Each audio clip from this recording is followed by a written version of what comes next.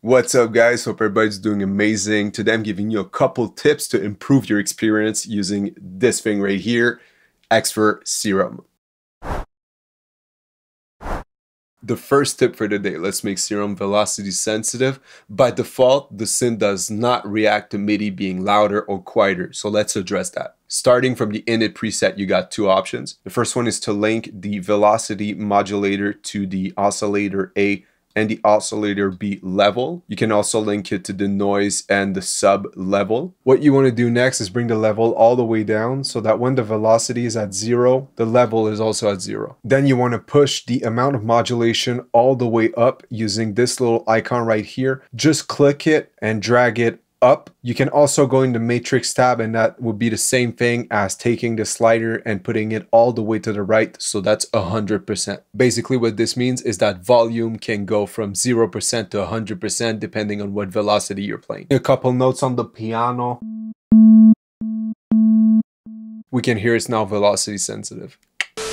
This approach is nice because it gives you a lot of control on each oscillator's level. The technique I just showed made Serum velocity sensitive before the effects section. If you're looking for more of a global master velocity sensitiveness, I got you. What you need to do is navigate to the effects tab and load up any effect that has a mix knob. And I'm gonna hit you with that secret sauce, so make sure you mutilate that like button.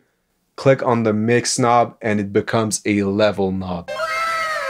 The level knob allows you to gain stage in the effects section, which is super nice. Even if you turn the mix all the way down, the level knob still works. So let's get back to what we wanted to do, make the synth velocity sensitive. In order to do this, simply drag the velocity modulator to the level knob of the last effect in your chain. For some reason, it wants the modulation to go both ways when you drag it on this parameter, but that's completely fine because I can give you guys another tip regarding that. Another one. Hold Shift and Alt on the keyboard and click on this little modulation icon, and this changes the type of the modulation from going in two directions or only one direction. So holding Shift and Alt, I will click on this icon, and as you can see, it became only unidirectional. I'll drag the level all the way down and the amount all the way up, and you're Gucci. When you double click a knob in Serum, you're able to type in a context-aware value for that knob. For example, on the cutoff, I'm able to type in a frequency. While on the volume, I'm able to type in a dB value. But what I recently learned is that when you double click a knob, instead of the context-aware value that pops up, you're also able to type in a percentage. So for example, 50% on the level, it understands that. If I tell it 6 dB, it understands that. If I tell it 25%, it understands that.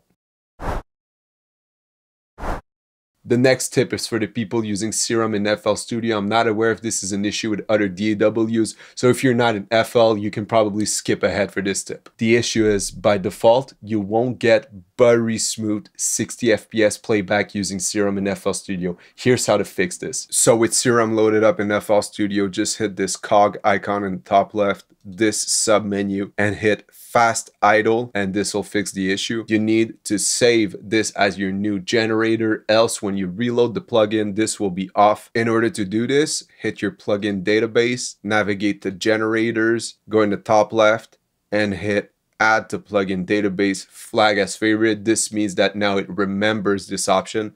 Hit OK, and now whenever you load up Serum, you will have this option ticked. Here's a before and after comparison. Very important to note, this video is recorded at 30 FPS. On the 60 FPS display, the difference is massive. I'm a smooth operator, man. What can I say? I need my 60 FPS always.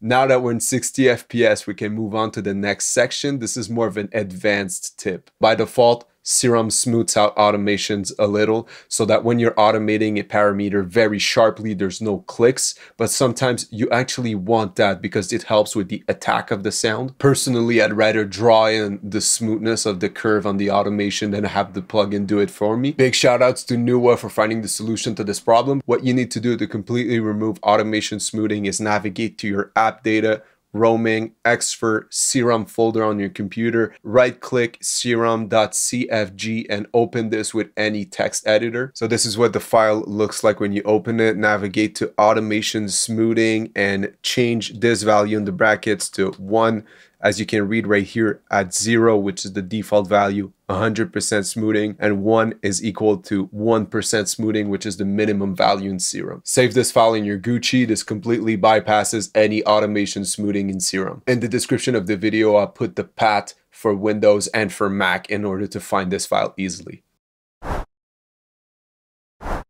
Moving on to the next tip, a couple people have been asking me how I got this skin for Serum. It's called the Prometheum skin, and let's be honest, it just looks so much better than the default skin. Serum actually isn't that bad. I don't know if you've ever looked at the default Silent One skin.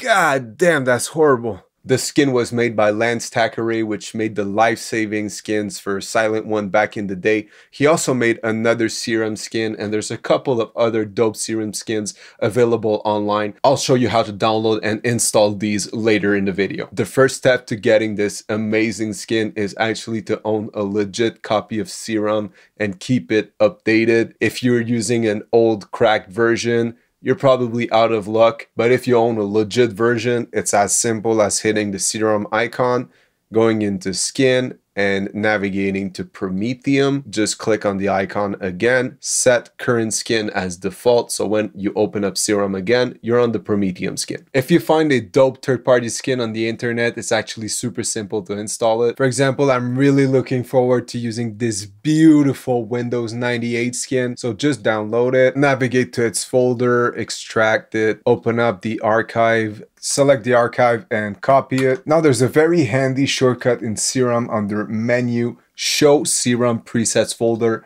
This is where all your presets and your skins are located, regardless if you're on Mac or on Windows. Now that you're in here, simply go to the skins folder and paste the skin that you downloaded. Now you need to close Serum and reload it. So open up a new instance of the plugin. And like we just did, Serum icon, skin, Serum 98. And if I wanted to keep this, which I'm not, I would go into Skin, set current skin as default.